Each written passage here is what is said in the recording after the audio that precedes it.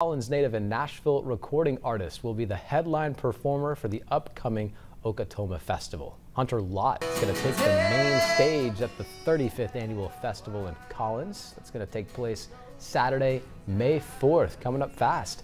The festival will have 2 stages of live music and more than 150 arts, crafts, and food vendors. Lott's performance will start at 2:30 that afternoon.